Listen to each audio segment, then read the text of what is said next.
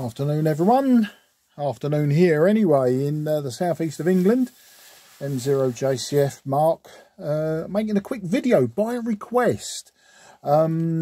He's an American ham. He's newly licensed in August, so he's got his tech level license, and his first radio that he's bought, which I think is a baptism of fire, is a hybrid. In fact, it's the same as this one. It's the trusty Trio TS-520S, a lovely hybrid radio. I've got 3 of them. 2 I'm restoring, and this one is working with a caveat. We'll come to that in a minute.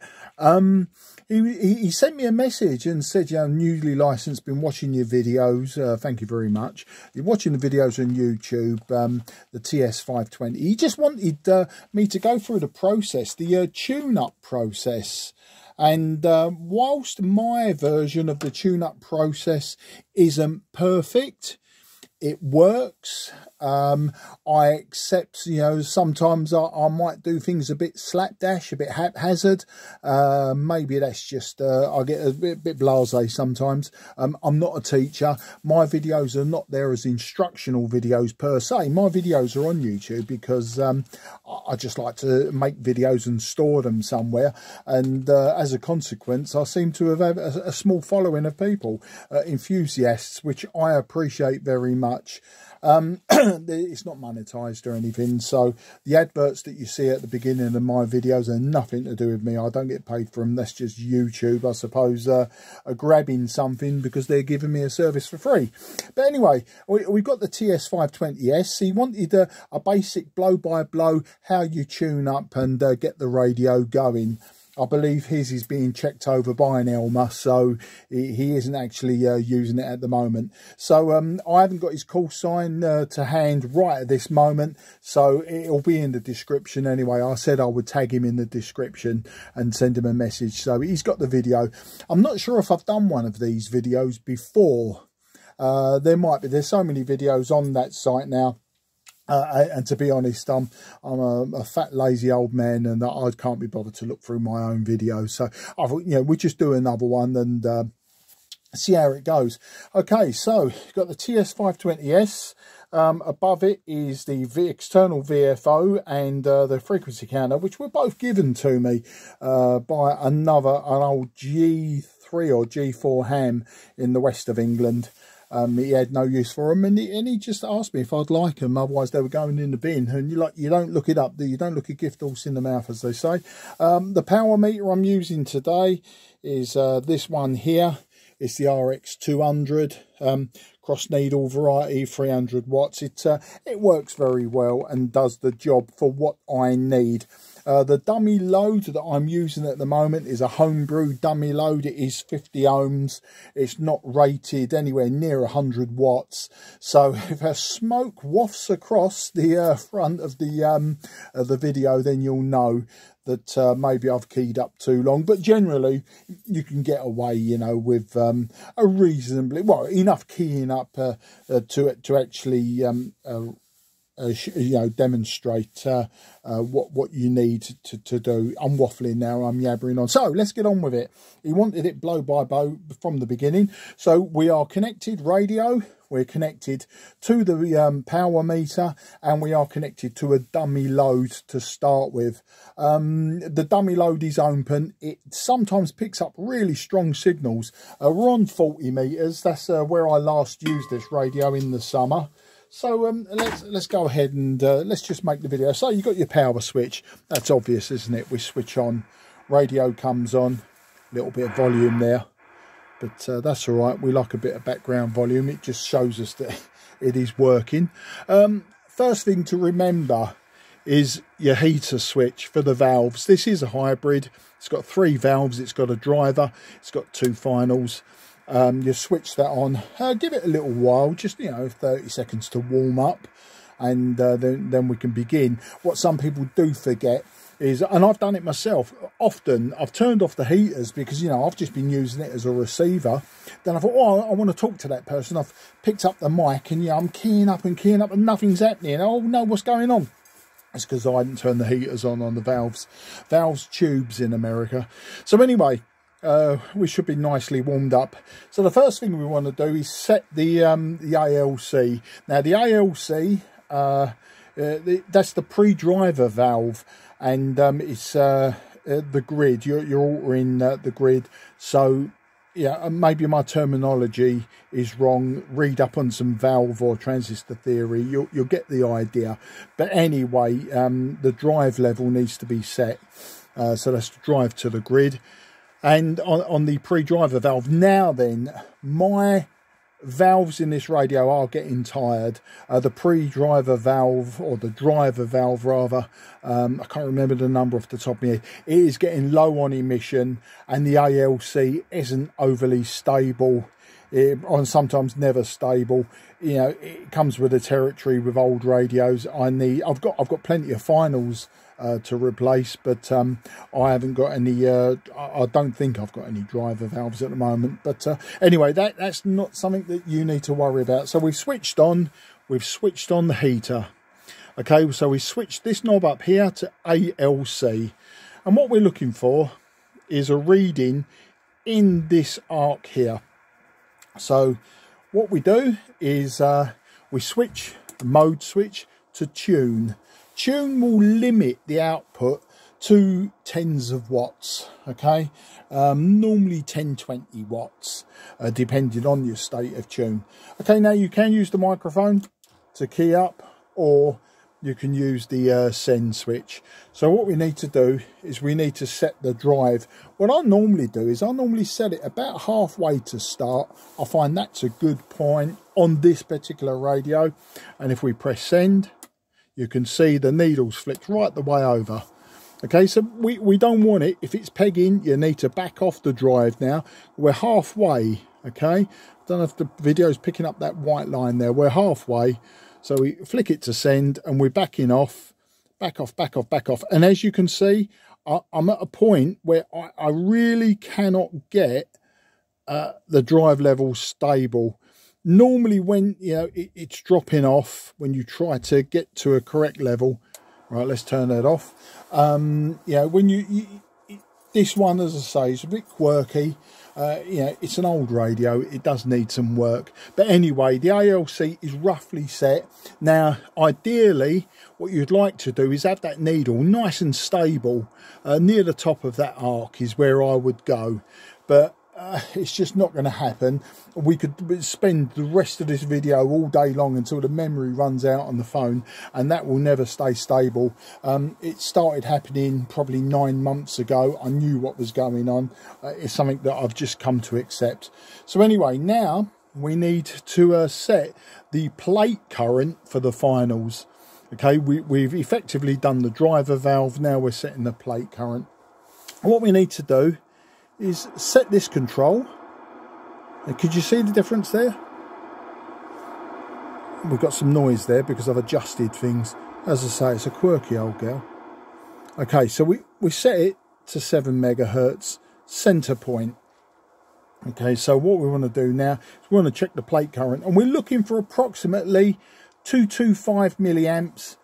Some people will swear by a lot less. Some people will drive them to the max. You can drive them to the max and you can get yourself lots of watts. You know, you can get well over 150 watts. But you know the difference between 100 watts and 150 watts, signal wise at the other end, makes no difference whatsoever. And life wise for your valves, your tubes, it's going to diminish them quite a lot. So we're looking for 225 milliamps. So or rather, not yet, we're looking because we're only on tune, we're only on low power. So what we do is we need to dip. What we want to do is get the lowest reading using the plate control. We need to get the lowest reading. Well, it was pretty much there. So there we go. That's about the lowest reading we're going to get. It's always wise in between, you know, operations, let everything cool down slightly, particularly my dummy load. So here we go. So now we want to give it some more power. Flick to CW. Remembering we're still going into a dummy load. We're not tuning over the top of anyone. Having said that, I'm using an open dummy load. I'm probably radiating a signal, possibly, you know, via the ionosphere, but I can't hear anyone, so I'm hoping that we don't. Anyway, rambling on again. So we're looking for 225 milliamps now. We're now going to transmit a bit more power, and there we go. So we tune to dip, so we're just under 200 milliamps. Let's bring up the load very slightly, not a lot, very, very slightly, and bang, there we go. We're over 250 milliamps. Okay, let's back off the load very, very slightly. We're getting there. Let's get that needle to dip. You're looking for a dip. It's, you know, counterintuitively, you're looking for it going down. You're reducing your plate current. Let's back that off just very, very slightly. There we go, about 225 milliamps there. Still in CW. Go to RF. Oh, I forgot to say, carrier. I've got my carrier set at about 75%, 70-75%. I should have mentioned that at the beginning, but not, you know, not so important. It is for CW. You can alter your power on CW using the carrier. With SSB, you would use microphone gain to alter your power, your speech power.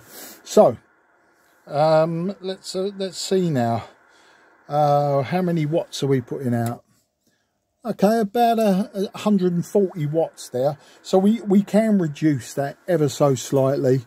We really don't want to be running the nuts off this thing. So let's back that off just slightly. There we go. And about 125 watts there, 120, 125 watts. So, will it work? Let's go to LSB. Now we need to connect an antenna. So, we will, you have to bear with me. Wow, oh, that is hot, that dummy load is hot, and it smells hot. Oh dear. Okay.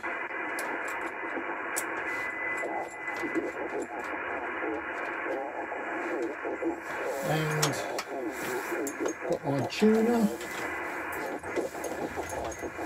You can't see the tuner in the video. There's no real need for you to see the tuner either. Okay, so let's find a clear spot. Got quite a high noise floor today. Okay, go to CW. Just going to tune. Okay, we're just tuning the antenna. That will do. So, let's see if we can talk to someone. Let's go back to RF. Pick up the microphone. Go to LSB.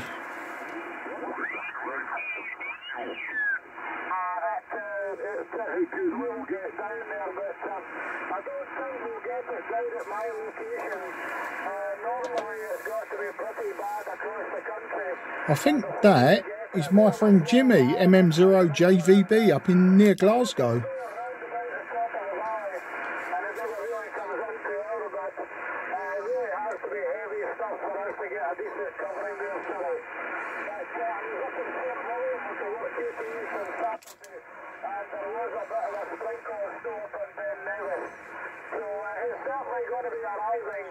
Just how heavy it is, I'm not too sure. QSL? Yeah, QSL. Yeah. Well, that is pretty Irishman, so. Okay.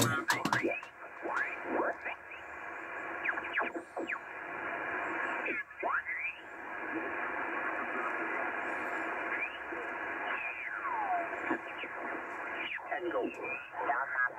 44, November 44 Tango, calling and listen. This is Mike 0, Juliet Charlie Foxtrot.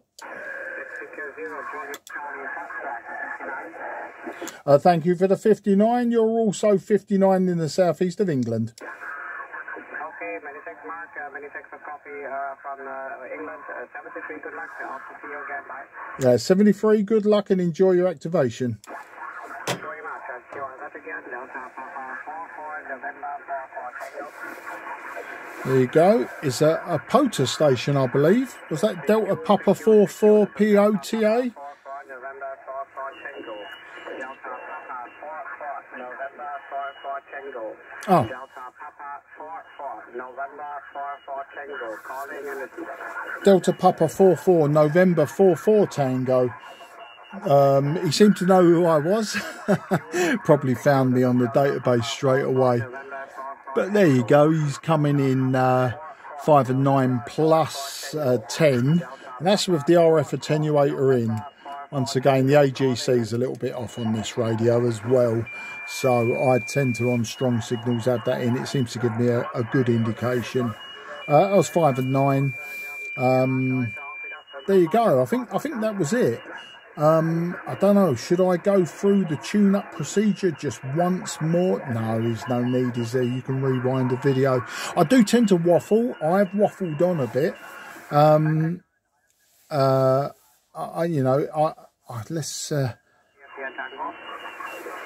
Let's just find a clear spot.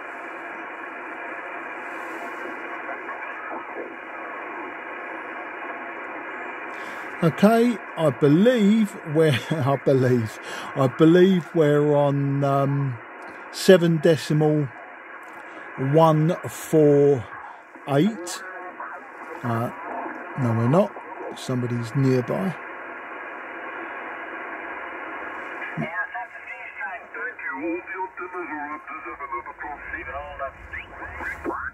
Worst condition, over. Yeah, we have PA1LET, G6PAK returning. Yeah, we'll copy it down at Very crowded bound this afternoon.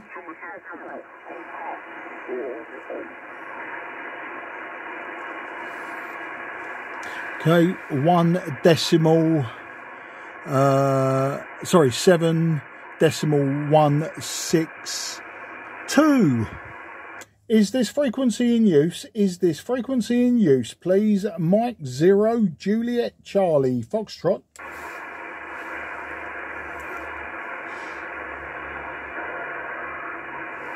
Is this frequency in use? Is this frequency in use, please? This is Mike 0 Juliet Charlie Foxtrot.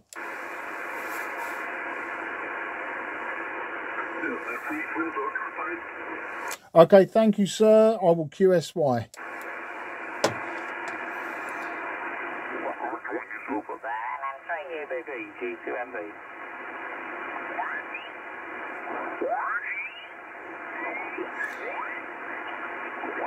For those of you interested, I'm using the 90-foot or 27-metre long long wire antenna.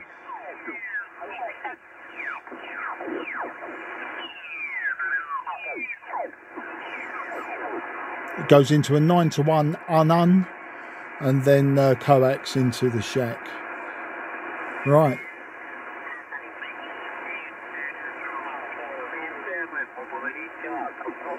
Oh, we're in trouble today.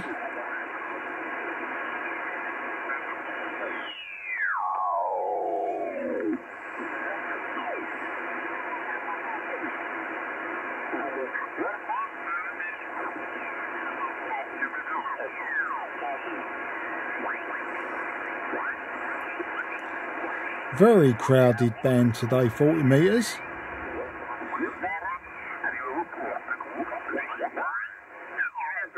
Very low, and you disappear into the noise, you know, in between syllables almost.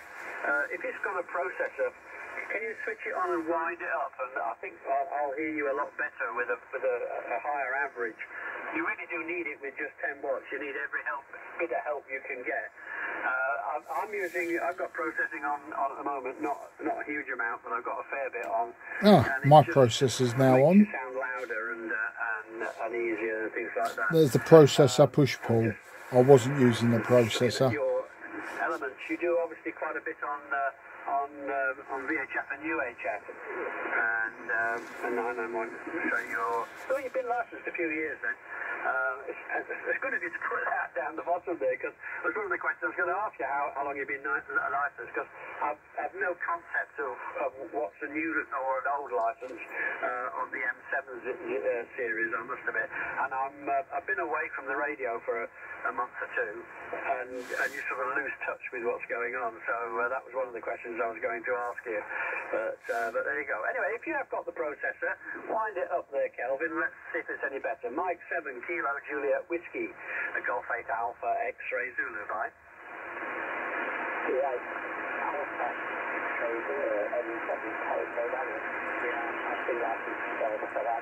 He's a bit muffled to me, processor or not.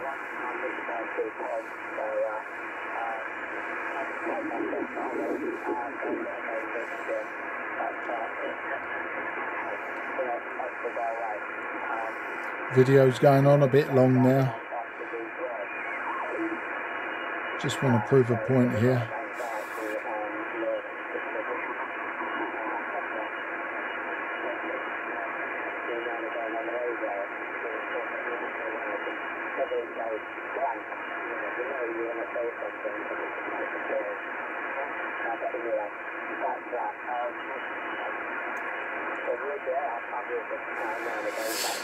Let's leave them to carry on testing.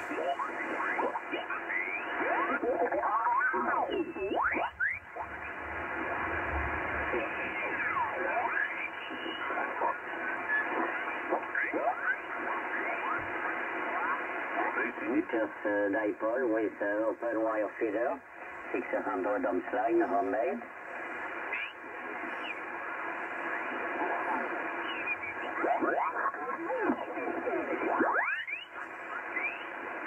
I will find a spare frequency. Where are we? 7195.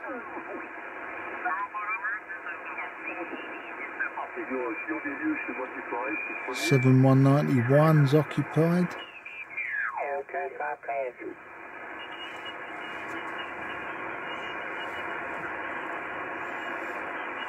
CQ, Transatlantic Centenary, CQ, Golf 3 Delta Romeo, Golf 3 Delta Romeo listening.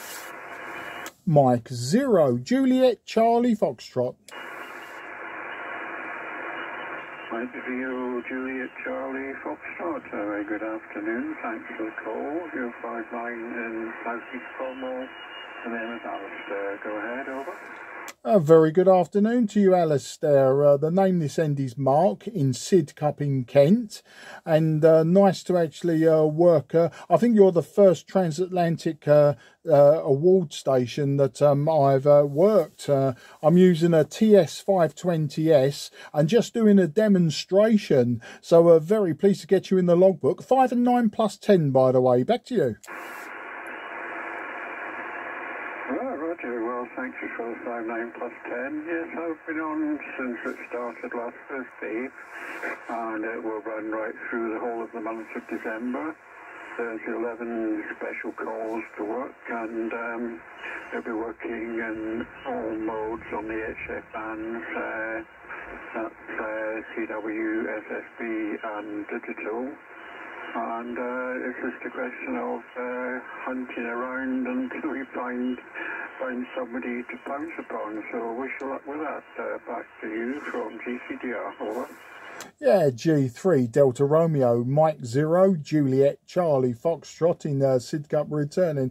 Well, Alistair, it's an absolute pleasure to speak to you. I won't hold you up. Obviously, with the station there, you're probably trying to grab as many distance contacts as you can. But as I say, it was more, I was demonstrating this old TS-520S using a 90-foot long wire and about 110 watts. And it was just, there he was, a lovely, lovely clear signal. signal. Great audio on the signal, and I thought it'd be very rude not to at least exchange reports with you. As you can tell, I tend to rabbit on. I'm one of these people that tends 5 minutes to say goodbye, but no, you're sounding great down there, and I look forward to working more of the stations in the near future. I did hear Jeff GM8OFQ running one of the transatlantic stations up on Hoy in the Orkney Islands at the weekend, but I tried to work him QRP, and I was having no joy. I just couldn't get through his pile up, so maybe another time. I'll probably hunt around for him now and find him and work him quite happily. I do quite often. Alistair, I'm waffling, so I'll say goodbye and have a fantastic afternoon. Bye-bye for now. Just before you go, I think Scotland, Golf Mike 550 Sierra should be his call sign. So, as I say, there's 11 to choose from, so there shouldn't be short of choice. I heard from another caller that he was swamped by Italians, whereas I haven't had any Italian stations today at all yet. So I think it must be something to do with his location, and he's probably got a low takeoff with a vertical or something like that. Anyway, not to worry. Nice to hear you. Thanks for the call. Have a good day and enjoy the rest of the week. Merry Christmas when it comes from G3DR73. Bye-bye. Yeah, 73's Alistair, and yeah, thanks for the information. Yes, you're right. That was him up in Scotland. G3. No, forget it. I've forgotten the call sign in my head, but I'll pick it up off my paperwork in a second. I'll stop waffling. Bye bye for now, mate. Go 3 Delta Romeo. Go 3 Delta Romeo. 73. Bye bye.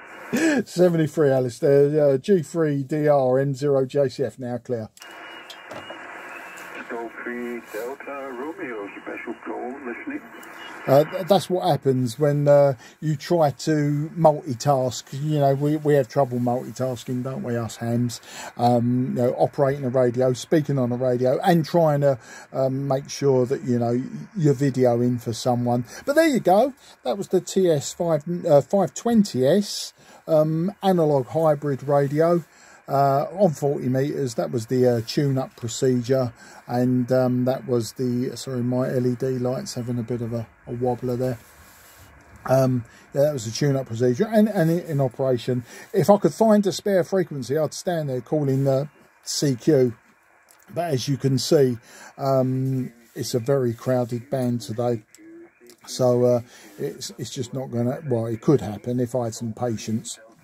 But for this exercise, I didn't. Anyway, that's a 27-minute video. Hopefully, you'll get a few minutes use out of it. And we'll catch you probably around the band somewhere. Cheers.